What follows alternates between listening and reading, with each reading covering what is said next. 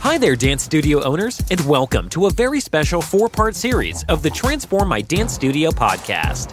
Throughout the month of March, we are celebrating by bringing you something extra special on the podcast. In fact, this is the first time ever that we have shared with you a sneak peek into our exclusive Dance Studio Owners Inner Circle virtual retreats. That's right, over the next 4 weeks, you'll have your own front row ticket into our Inner Circle retreats, where we are sharing with you some of the best moments from our world-class speakers.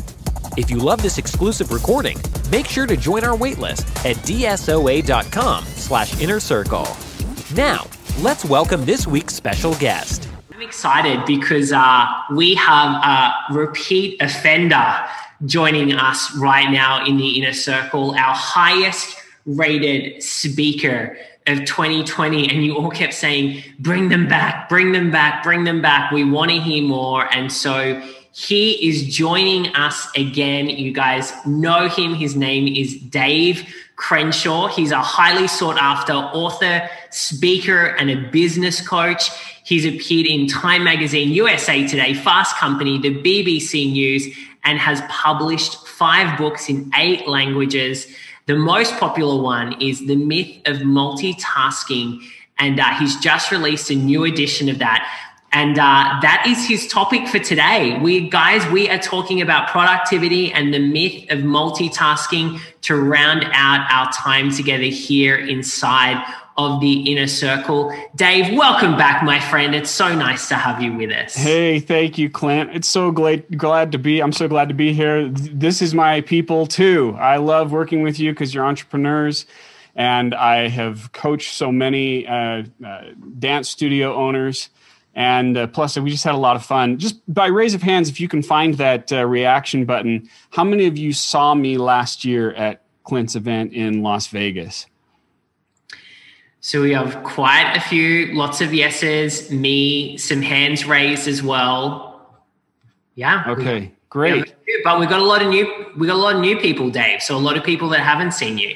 Okay, wonderful. Well, so last time I spoke, for those of you who did see it, I spoke about the focus business and about the mistakes that entrepreneurs make in terms of being scattered and chaotic in their business. Today, I want to talk to you about the personal level of being more focused, how you as individuals, how your employees as individuals can get more time. For those of you who do not know me or haven't seen me before, I'm reaching you from Salt Lake City. This is not a Zoom background. This is my real office in Salt Lake City. And as I mentioned before, I have 3 children and 1 wife, just in case you were curious about that, me being from Utah.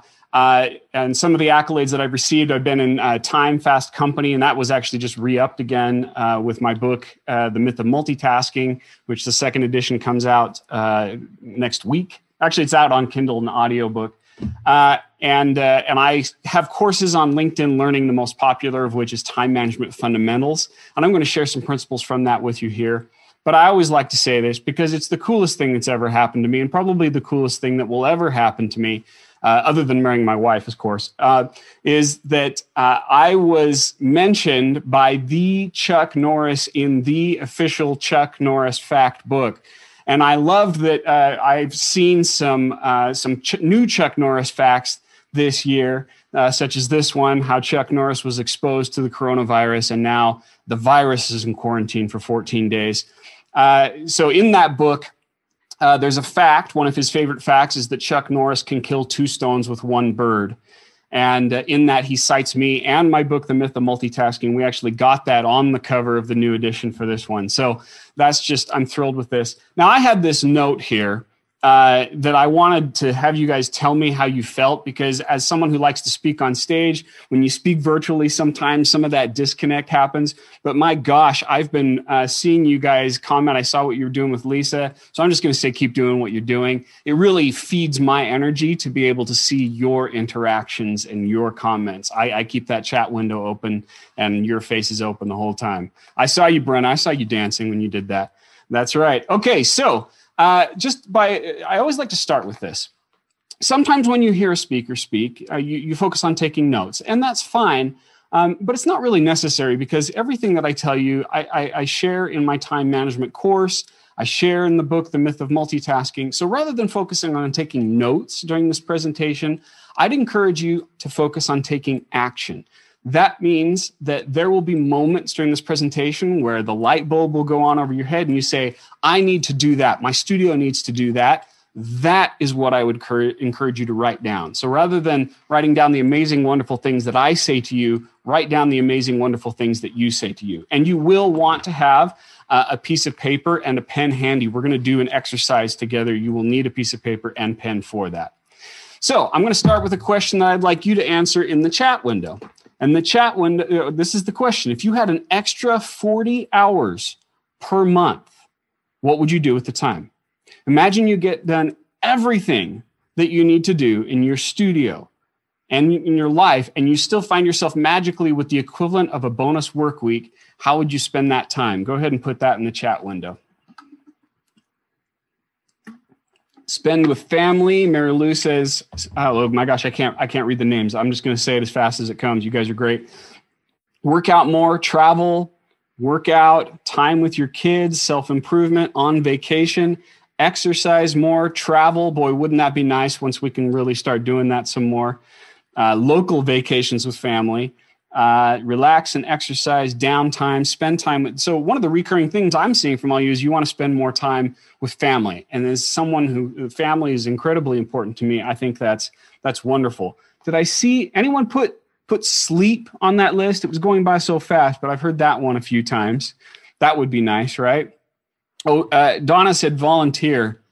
The rest of us are going, oh yeah, that's what I meant to do. I was going to do, I was going to help orphans and stuff like that. That's what I meant to put instead of travel.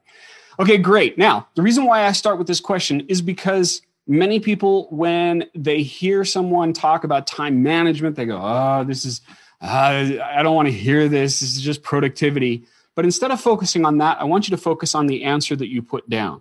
Because really, that's what I'm going to show you how to do, is get that. Whatever it is that you want with that extra time, I'm going to show you how you can get it in a very real way. So keep that in mind as we're going through this presentation. The second thing that I like to do is I want to kind of get a feel for the audience that I'm speaking to. I find prior to going through my productivity program, there are 3 groups of people. The first is the focus master. And as you see here, she's got perfect balance and everything is in order. And the focus master, through their entire life, from the very beginning, have never, ever, ever had any issue with time management or organization. Even after they became a dance studio owner, they were able to keep it all together, and they've never had an issue with that their entire life. Be honest, how many of you would identify with that? Jersten says, that's not me. Anyone identify with it? Someone says, wait, those exist. Nope, that's a unicorn. I wish. Okay. Now, in doing this with audiences around the world, there's one, there's Megan. I usually find there's about 1 to 2 out of 100, about 2%. So Megan and anyone else who hasn't answered yet, my job is to help the rest of these screwed up people around you make your life less miserable. Sound good? Now, the second group is the nomad. Now, the nomad is someone who wants to be a focus master. In fact, they have the heart and soul of a focus master. That's how they started life. But somewhere along the line, they started to wander out in the wilderness, so to speak. That's why they're a nomad. They lost that place of organization and being on time. And it drives them crazy because they don't know how that happened. Lots of me's coming in on that. There's a third group coming. But the second group is they are naturally organized. They naturally have good time management. They've just lost touch with it and they can't do it anymore. Okay, great. Now I see a lot of people raising their hands or saying yes on that. So my job is to help you, show you how you got off track and how to get back to that place of focus master-like existence. Would that be valuable to you? And then the third group, is what's the opposite of focus? It's chaos. And the chaos master has never been organized or on time. It's not to say that they're not successful. I've worked with many very successful chaos masters. It's just that they've learned how to be successful in spite of their natural tendency to create chaos and disorder wherever they go. How many of you would identify with that, the chaos master? Go ahead and type. Which one are you? Okay, so now that I have an understanding where you're at, I'd like to talk about where I am. Now, if you heard me speak in Las Vegas, you probably already kind of have the answer. Where I fit as a time management expert is very unusual, because typically when you hear a time management expert, that's a guy, that's a gal who has never, ever had issues with time management in their life. And they're coming from a place of a focus master trying to help the rest of us messed up people be organized. But I come from the standpoint of my natural tendency to be a chaos master. Now, this is my office, right? And you look at that and you say, well, Dave, how does that work? Well, the answer is I've learned how to do it in spite of that natural tendency. In fact, that picture that you see there is not an actual picture of my office, but it's pretty close to what it used to look like. You had to use a shovel to get from the door to the desk. I've been working from home almost the whole time. But that's not just it. I've also had chaos in my career, jumping from career path to career path, from starting as a business coach to being a sales rep to being a high school teacher to right down at the bottom of the screen. That's me trying to be a rock star for a few years. And there was a turning point in my life when I heard my wife say two words to me. And those words were, I'm pregnant. And when I heard those two words, I thought, I can't continue to operate like this. What should I do? So I went out and sought the help of a psychologist who gave me a couple of tests. And in those tests, he said, has anyone ever talked to you about ADHD? I said, well, that's not me. I'm not like that. And he said, no, you are freaking off the charts ADHD. If there were a fifth standard deviation, you'd be in it. I can say with 99.99% accuracy, you've got it. Now, why do I start with this? This presentation is not about ADHD, but it is about something that we all experience right now, right? Because this is the world that we live in. Some of you saw this guy on the road. Some of you were this guy on the road. We see it all around, everyone behaving as if they had ADHD. And there's a problem with this. And the problem is that number that you see on the screen. It's 28%. Now, I don't take credit for this. Originally, this came from BaseX Research, which was a research firm out of New York. And I cited it back in my book, the first edition of the Myth of Multitasking in 2008. And what they found was that the average knowledge worker, so this means someone who's using their brain. We're not talking about like carpenters or people building things. We're talking about everyone here on this call, someone who uses their knowledge for their career, and found that the average knowledge worker loses 28% of their day due to two things: interruptions and the recovery time associated with those interruptions. I'm going to use a different term during this presentation. I'm going to use switches and switching cost, meaning that over 1/4 of your day is lost to this one thing. Now, since that I started doing this back in 2008, and I've been doing field research, helping people, consulting people, I believe that in 2021, this number is closer to 35%. It's much higher than that. Now, what was the first question that I asked you? What would you do if you had an extra 40 hours per week? Where is that going to come from? It's going to come from this number. If we can target this one thing and improve it, we're going to radically improve how much time you have available. But I don't want you to take my word for it. There are plenty of scientific studies that back this up. I cite them in the Myth of Multitasking. I use the research. However, I have found that me just lathering people up with a bunch of studies and statistics doesn't change behavior. Because my guess is a lot of you who are hearing this have heard before, oh, multitasking isn't a good thing. It's not productive. Okay, but has that changed your behavior? And the answer is probably not. And the reason why is, as I say in the book, I paraphrase Mark Twain. Now, Mark Twain is credited, I'll come back to this in just a second. Mark Twain is credited with saying there are lies, damned lies, and statistics. Maybe you've heard that before. I say there are lies, damned lies, and multitasking. Multitasking is worse than a lie. It's worse than a damned lie because it is a lie that we all live every single day, don't we? Everyone around you is behaving as if they can be more productive by doing this, but they're not. And we're about to experience why. So you remember I said you need to have a piece of paper and a pen?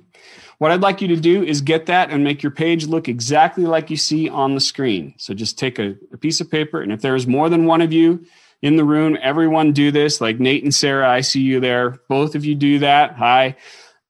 Take that piece of paper, draw 3 lines across it so you have 4 blank rows, and then have a pen ready. Okay. Now I'm going to give you instructions about what to do. Do not start until I say go. This is not a think outside the box activity. I'm not trying to trick you or ask you to do anything clever. Just do exactly what I say. Okay. So you see, what we're going to do is in the first row, you're going to write out the phrase, multitasking is worse than a lie, just as you see it. And then on the second row, you're going to write all the numbers 1, 2, 3, 4, 5, 6, 7, 8, 9, 10, all the way through 27. Why 27? Because that's how many numbers there are in the phrase, multitasking is worse than a lie. And then what I'll do is I'll call out the time every 5 seconds. And then when you're done, write down your approximate finish time. So don't start until I say go. If you already started, flip over your piece of paper, start again. We got to do this as a timed activity all together. Okay? Get ready, get set, and go. 5 seconds. 10 seconds. 15. 20. Also type in your time when you're done, approximate time. 25. 30. 35. We'll go 10 more. 40. And 45. And most people are done at this point. Great. Okay, now we got a baseline. You've done this. Pretty easy, pretty simple. Now we're going to do this again, but we're going to simulate what happens when you think you're multitasking. Because what you're not doing is multitasking. What you're really doing is switch tasking. Meaning every time you try to do multiple things at the same time, like watching, like listening to this. What are you doing? Stop that. Like listening to this presentation while you're doing something else, you're not multitasking. You're switching rapidly back and forth, right? And every time you switch, whether it's just mental or there's some physical aspect to it, there's a cost associated with it. There's switching cost. So we're going to simulate that switching cost right now. So now in the third and fourth row, you're again going to do the exact same thing. You're going to write multitasking is worse than lie, 1 through 27, but for every letter that you write, you're going to write a number. So you'll write M and then 1 and then U and then 2 and then L and then 3 and so on. Got it? So everybody get your pens ready. Get set and go. 5 seconds. 10 seconds. 15. 20. 25. 30. By this point, most of you were done last time. 35. And type in your approximate time when you're done. 40. 45. 50. 55. 60. We'll go 10 more. 65. And 70. And if you're not done now, just give up. Now, you just experienced the first 3 switching costs. When you try to switch task, you pay these costs. What's the first and most obvious cost? We can all see it in the chat window. It's time. The amount of time that it takes to complete things increases dramatically. Now, some of you, the more critical thinking of you, might go, well, Dave, this isn't what life is really like. This is an oversimplification. You're right. It is an oversimplification. This is what your day is like. You'll be sitting at the computer, responding to a parent, and they're concerned. They're angry with you. Something happened. They didn't like it. You know how that goes. So you're typing on your email. You're writing out a response. You're crafting a careful response. And then all of a sudden, someone sends you a text message. Now, what do? What a lot of people will do is they'll stop and they'll go, well, that might be important. And they pick up the text message and they look at it and they read it and they ask you a question. And you say, well, the answer is 42. You type it in and you put it back. Now, what do you need to do? All right? You have to rethink where you were in the email. You have to reread what you were saying, and you have to start the process all over again.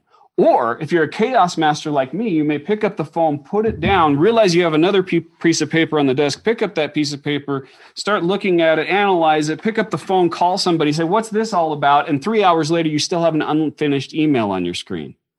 Sound familiar?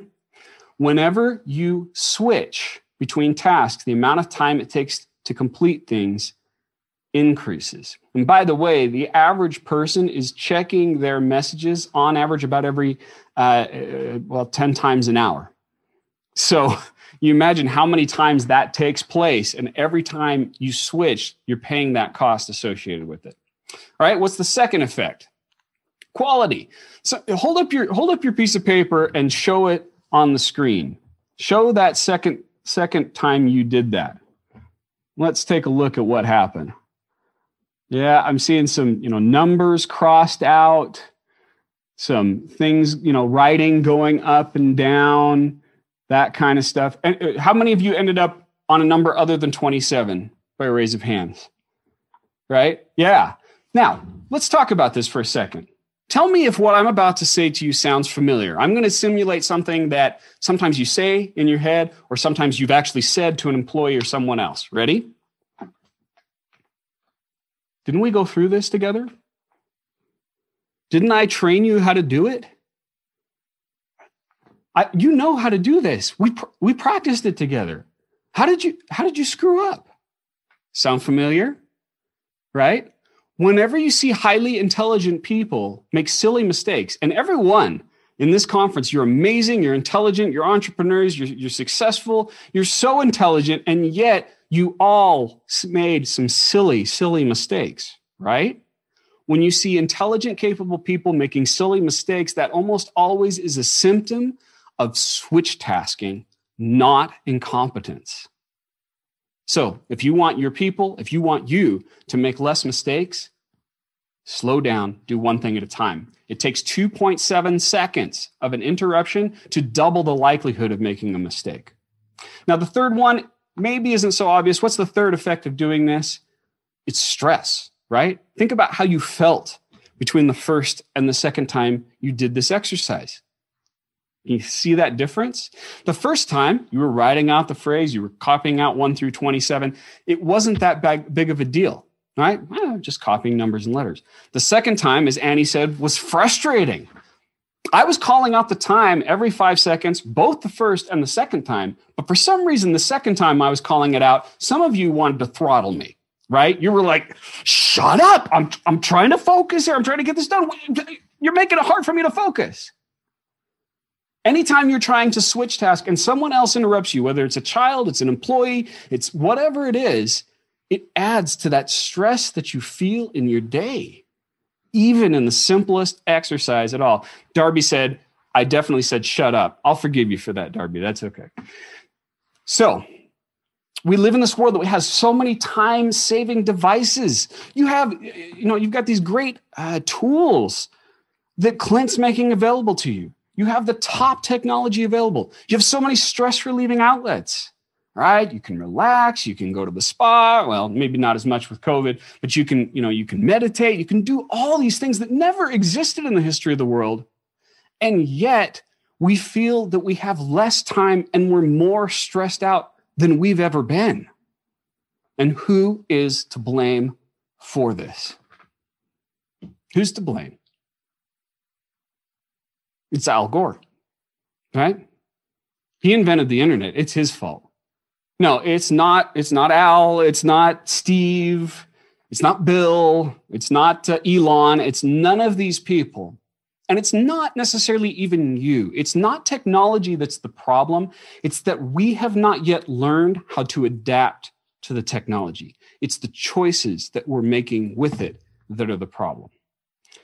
Now, I need to respond to a couple of concerns, objections, whatever you want to call them, in years of doing this that I've heard. First of all, Dave, what about if I'm running on the treadmill while I'm watching TV? Isn't that multitasking?